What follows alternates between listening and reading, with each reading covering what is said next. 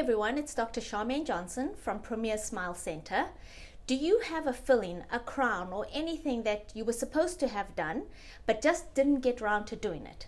Well, now's the time to do it because we're reaching the end of the year, and if you have insurance, you'll have insurance you've probably not used up.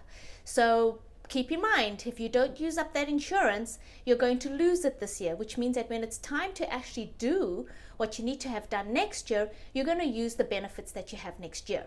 So, if you remember anything that you needed to have done or you're not sure, then go and see your dentist and see if there is anything that needs to be done so that you can utilize the remaining benefits on your insurance before you lose it. If you need help from us, then just give us a call. But I hope it helps, and it's certainly something that you can use, because if you don't use it, you're going to lose it. I hope this helps. Have a good day.